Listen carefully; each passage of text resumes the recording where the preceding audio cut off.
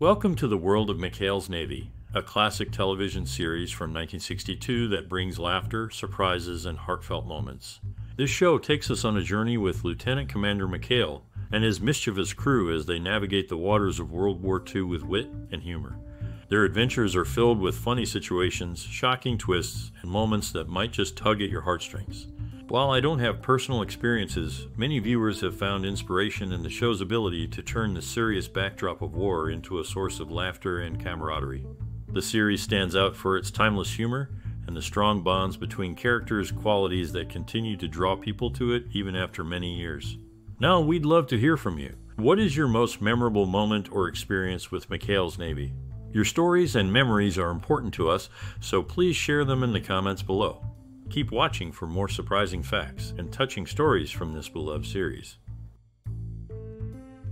Name for me, Admiral. I told you they're crazy about me. We sure are, sir. Yes, sir. The television series McHale's Navy, while set against the backdrop of World War II, presents a comedic take on the wartime experiences of the crew of PT-73. The series follows the misadventures of the crew, led by Lieutenant Commander McHale, portrayed by Ernest Borgnine, who often finds themselves at odds with the base commander and town military governor. Despite the serious setting, the show maintains a light-hearted tone, focusing on the humorous schemes and antics of McHale and his crew rather than the darker aspects of the war. The show's humor is driven by the performances of actors such as Joe Flynn and Tim Conway, who bring a unique comedic energy to their roles. While some viewers may find the portrayal of the crew as carefree and nonchalant during a time of conflict to be a point of contention, the series remains a beloved classic for its entertaining and humorous approach to storytelling.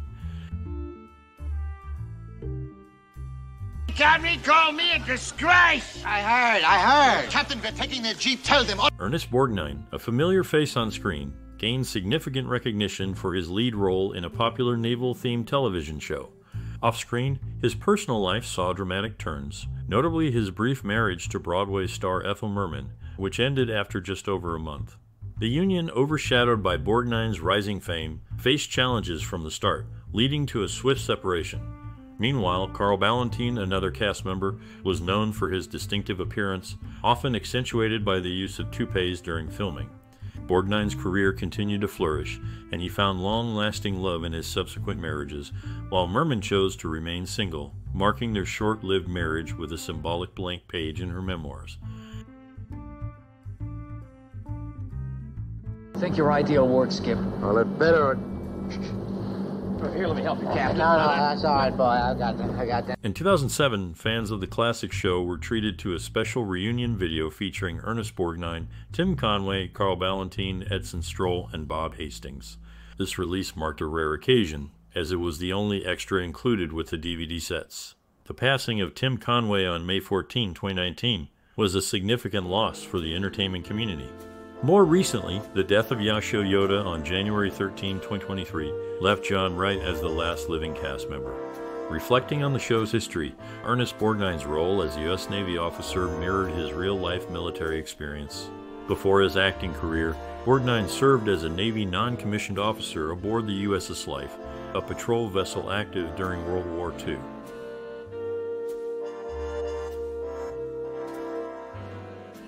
I want the truth. I want the whole absolute Sunday school truth. In the midst of war, Captain Wallace B. Binghamton earned the moniker Old Leadbottom due to an injury on his posterior. The crew under Lieutenant Commander McHale had a unique method for doing laundry. They would place their clothes in a perforated barrel, add soap, and tow it behind their patrol boat for a thorough wash. The patrol boat portrayed in the series, numbered PT-73, had an interesting history. Originally a 72-foot Vosper motor torpedo boat intended for the Soviet Union, it never saw combat and was later acquired by Howard Hughes. After its brief stint as a chase boat for the Spruce Goose, it was sold to Universal Pictures and modified for the show, including the addition of non-authentic machine gun turrets. Filming for the cruise scenes took place on a full-scale replica on a soundstage. The vessel's final days were not as glorious. It ended up as a sport fishing boat before being destroyed in a storm. The actual PT-73, a 78-foot Higgins boat, met a similar fate during the war, destroyed to prevent capture. The belly, please. I've got a nervous stomach. I got nervous everythings. Don't shoot by anything. Look. In the midst of the Pacific Theater, the crew often found respite in New Caledonia, a favored stop for rest and recreation. The character ends. Charles Parker frequently mentioned his hometown of Chagrin Falls, Ohio, a detail that mirrored the real-life upbringing of actor Tim Conway. Additionally, the series subtly nodded to historical events with references to an unnamed commander of torpedo boat PT-109, an allusion to John F. Kennedy's World War II service. Chuck, I'm afraid Binghamton gave you the zinger again. Oh, that no good. In the midst of war's chaos, Captain Wallace B. Binghamton faced his own personal battle with goldenrod allergies. Meanwhile, the airwaves carried the voice of an English-speaking woman dubbed Nippin' Nancy by the crew, echoing the real-life broadcasts of Iwatagiri, known as Tokyo Rose. Off-screen, and Joe Flynn left a lasting impression through his roles in Disney films and as the memorable Captain Binghamton.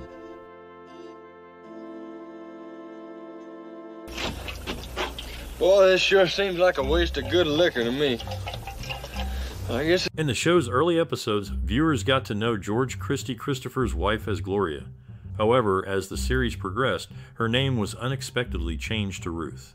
Among the cast, John Wright stands out as the sole remaining regular cast member alive today.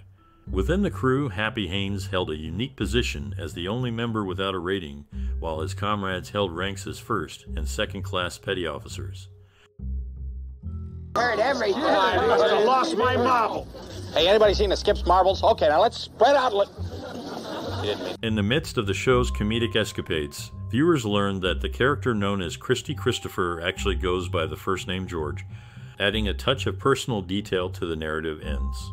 Charles Parker often refers to his pet frog, initially named Albert, but in a twist of continuity, the amphibian's name later becomes David. Furthermore, the character Willy Moss is introduced as a native of Tennessee, grounding his backstory in a specific American locale. These elements serve to add depth and relatability to the characters, enriching the show's dynamic. 30 days. Now get out of here before your hat starts shedding on my floor. Before joining the war effort, Captain Wallace B. Binghamton was known for managing a yacht club on Long Island Sound and editing a yachting magazine. His connection to the sea is evident, even seen sporting a San Diego Yacht Club sweatshirt in one episode. The show's PT-73, a key element of the series, made a cameo in another show, Emergency, Quicker Than the Eye, where it was part of a dramatic rescue after an accident on a movie studio lot. Meanwhile, radioman Willy Moss took on the additional role of the crew's distiller, using makeshift parts to produce whiskey, humorously claiming it had been aging all day.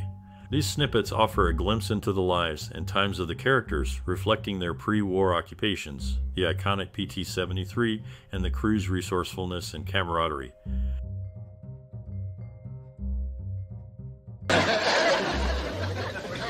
Where is your mustache, huh? In the comedic landscape of a classic show, the character of a scheming mayor, Mario Legato, stands out as he consistently attempts to extract money from Captain Wallace B. Binghamton. Portrayed by Jay Novello, Legato's antics add a layer of humor to the series. Another character, known as Happy Haynes, is revealed to have the first name Joseph, adding depth to his on-screen persona. Behind the scenes, Gavin MacLeod faced personal challenges, leading to his departure from the show in 1964 to seek help for alcoholism, as advised by his family and close friend Robert Blake. Concurrently, MacLeod embarked on a new journey with the film The Sand Pebbles, released in 1966. What's the good? Wait a minute. But the same, if you see, for free. In the midst of comedic escapades and naval antics, the character known as Tinkerbell was actually Harrison Bell by birth. Among the cast, two characters stood out for their personal lives off-screen: Captain Binghamton and Quartermaster Christie Christopher, both of whom were married, with Christie being the sole parent on the show. Off the screen, Ernest Borgnine, who brought laughter to many homes, was recognized for his real-life naval service. On October 15, 2004, he was honored as an U.S. Navy Chief Petty Officer, a nod to his 10-year tenure in the Navy, which concluded in 1945 as a gunner's mate first class. Fuji can teach me all the Japanese I need to know. What do I have to say, Fuji? When they call your name. In the world of classic television, the set of a popular show often becomes a character in its own right. Such was the case with the naval base of Teratupa, which was not just a backdrop, but a living part of the show's universe. Constructed on Universal Studios' backlot, this set remained a tangible piece of history, welcoming visitors on studio tours long after the series concluded. In a nod to the show's legacy, the PT-73 boat made a cameo appearance in an episode of Columbo, linking two distinct television worlds. Adding to the authenticity of the show, Lester Gruber's character brought a touch of New York to the Pacific, with his roots firmly planted in Brooklyn. These elements combined to create a show that was more than just its script. It was a carefully crafted environment that resonated with audiences and left a lasting impression on television history. When that senator gets here, we're goners. You know, why does everything have to happen to us? In the midst of war's chaos, a unique camaraderie forms among the crew of a certain patrol torpedo boat, where the leader affectionately earns the nickname Uncle Dudley from his loyal team. The commanding officer overseeing their operations, however, views them less fondly, dubbing them a bunch of pirates for their unconventional antics. Meanwhile, the authority they answer to holds the distinguished rank of Rear Admiral, guiding their naval adventures with a firm hand. This dynamic shapes their daily life, weaving a story of humor and hierarchy on the high seas. Has filched the turkeys right out of my loyal officers' mouths and to be In the midst of laughter and antics on the set, a piece of history was present in the form of a PT boat previously owned by Howard Hughes. This very boat played a role in aviation history, serving as a photographic chase boat for the Spruce Goose's only flight. After serving in the United States Navy, Ernest Borgnine found himself at a crossroads, returning to his family home without immediate prospects. On screen, the character McHale showed a unique familiarity with Ensign. Charles Parker, initially calling him Charlie before later episodes had him switch to Chuck, a term of endearment not used by the rest of the crew. You can smell when you don't like it. Oh, they can they? Well, see, I like the smell of this. I'm going to declare war. From now on, every dog in this town has... In the scenic Italian town of Voltafiore, the crew led by McHale was stationed, yet none of them, including the commanding officer himself, donned the then-popular garrison cap. Ernest Borgnine, who played McHale, found himself absent from the 1965 sequel despite his character's popularity and the original film's success. The decision, never fully explained to Borgnine, was speculated to be a cost-saving measure by Universal and producer Edward Montagny, aiming to promote Joe Flynn and Tim Conway as a new leading duo.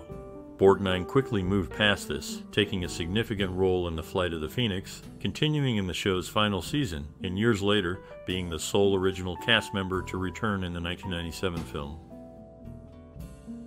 He's Binghamton's guest, don't you see? He invited her. Look, why don't you go into my shack and listen to the radio, huh? Before his turn to acting, Ernest Borgnine served a decade in the United States Navy, nearly making it his career until his mother persuaded him otherwise. And the show ends. Charles Parker frequently mentioned his mother, but seldom his father.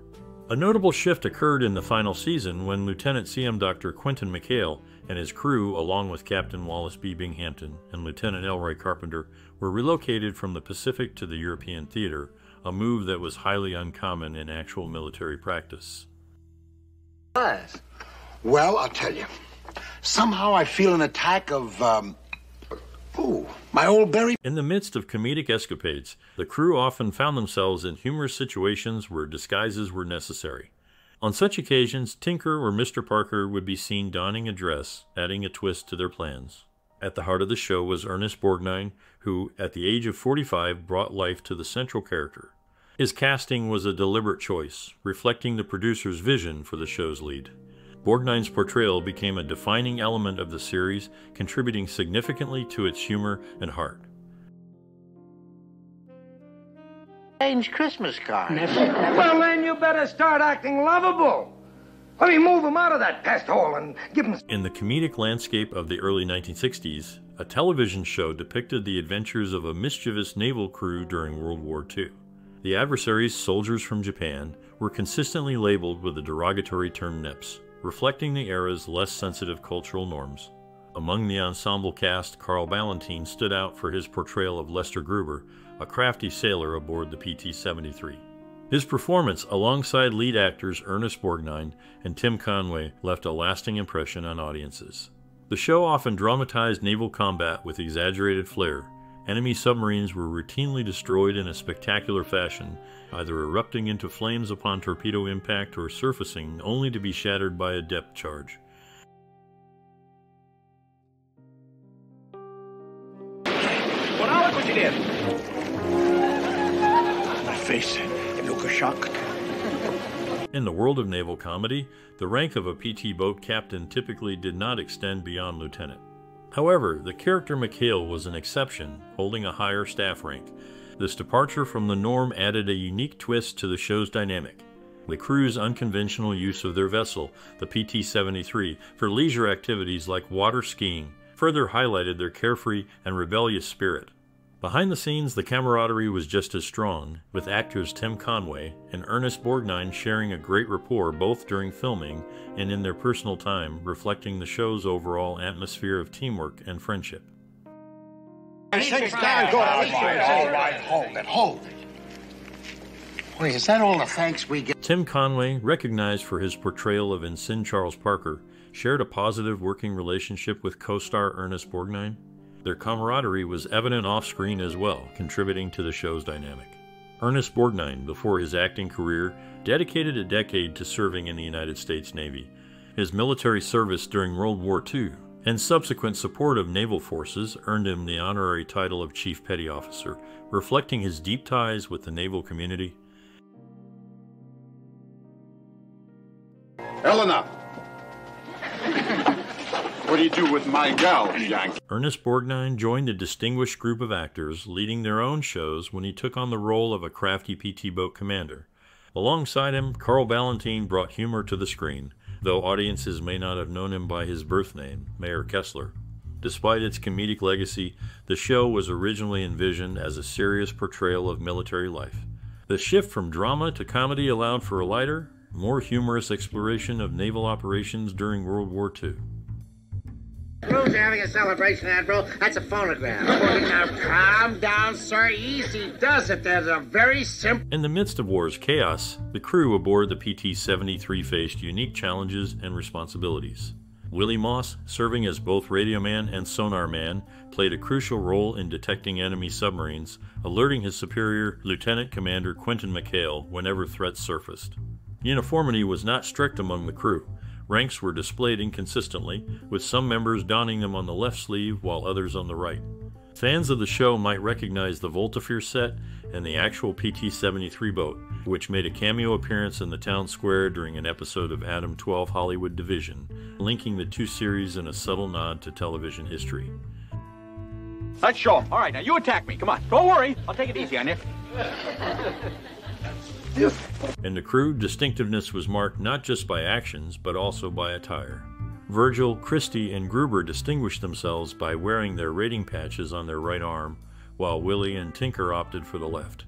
The show's authenticity was enhanced by Ernest Borgnine, who brought a touch of his heritage to his character by speaking Italian, mirroring his own linguistic abilities. The camaraderie among characters was evident through the nicknames they used. For instance, Lieutenant Cmdr Quinton McHale's affectionate, yet informal reference to Lieutenant Elroy Carpenter, as Carpy added a personal touch to their interactions. Hi. Well, as far as I'm concerned, you can start beating the sidewalks. You're fired. You can't fire. In the show's portrayal of military life, uniform details were often overlooked.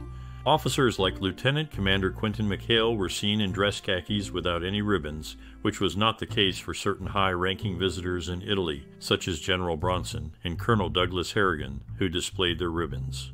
The inconsistency extended to Admiral Rogers, whose first name alternated between John and Bruce.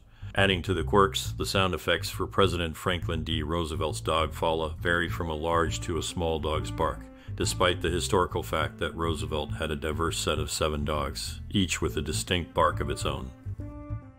McHale, if you want me in there, it's because you don't want me out here. Oh? So out here's where I... In the world of early 1960s television, a show emerged that would leave a lasting impression on its audience.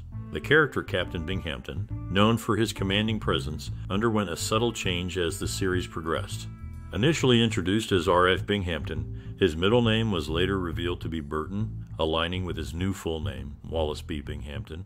This alteration added depth to the character's identity. Tim Conway, a beloved actor from the show, had a memorable moment during a guest appearance on Subway Hero and 28. Portraying Bucky Bright, he was shown around the NBC office and pointed out a familiar face in a publicity photo. The image, taken from the very show that had cemented his fame, featured him among the cast, creating a moment of nostalgia and recognition for fans. Ernest Borgnine, the acclaimed actor who led the cast, shared a pivotal encounter that influenced his decision to join the show. Despite initial reluctance and a prestigious Oscar win for Marty under his belt, a chance interaction with a young candy seller sparked a realization. The boy's familiarity with television stars, yet inability to place Borgnine, prompted the actor to reconsider the offer for the pilot. This decision ultimately led to Borgnine's most recognized role on television, proving that sometimes life's most significant opportunities come from the most unexpected encounters. Yeah? But last night, I faced a fate that was even above and beyond. In the midst of World War II's Pacific Theater, Lieutenant Commander Quinton McHale, hailing from Michigan, led a motley crew aboard the PT-73. The show often featured dramatic naval battles, with the destruction of Japanese submarines being a common sight. Notably, these explosive scenes were not originally filmed for the series, but were instead repurposed footage to add a sense of realism. The crew itself was a diverse group with varying ranks. Virgil, Tinker, and Christie held the position of first-class petty officers, while Gruber and Willy were second-class petty officers. Among them, Happy stood out as a seaman, contributing to the dynamic hierarchy aboard the vessel. Skipper's right. There's just so much pampering we freaks of nature can take. That's so. Well, if you think I'm gonna let you out... In the show's early episodes, viewers are greeted with a subtle nod to humor as the opening credits display flags representing letters in the NATO phonetic alphabet, specifically C, H, K, and L, which humorously suggests the word chuckle. Initially, the spotlight was solely on Ernest Borgnine, whose name was the only one featured during these credits. However, as the series progressed into its second season, Tim Conway and Joe Flynn joined him, receiving recognition alongside Borgnine. The camaraderie among the cast extended beyond their time on the show, with Borgnine and Conway later sharing the screen in separate episodes of the animated series SpongeBob SquarePants, marking a delightful reunion years after their original collaboration.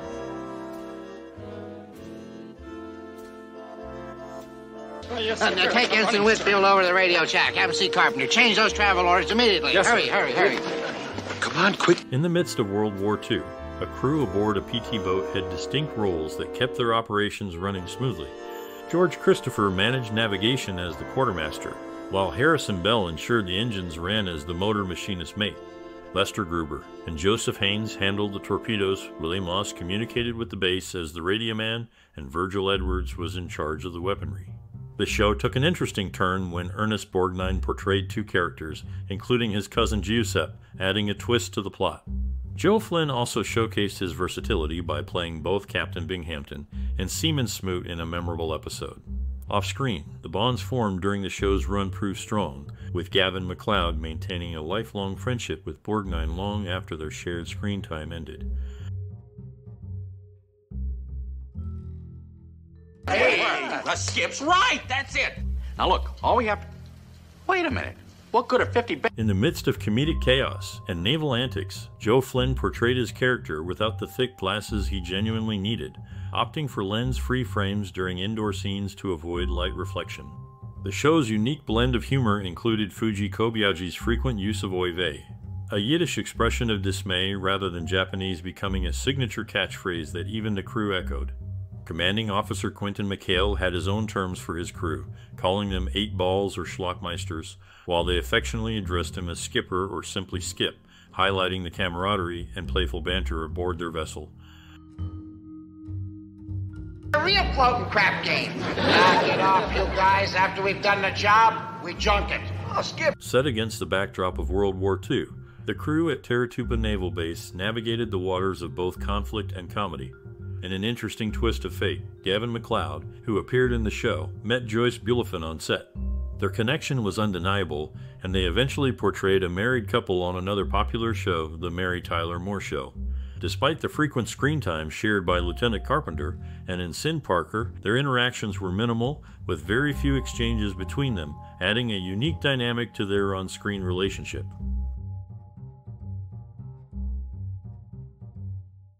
Hey, Fuji, You know how to operate that camera? Of course, Skipper-san. I Japanese, remember?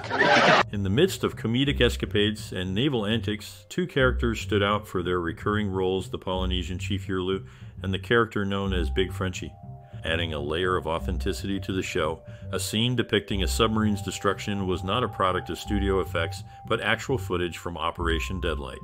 This operation was the post-war disposal of German submarines by the U.S. Navy in the Atlantic.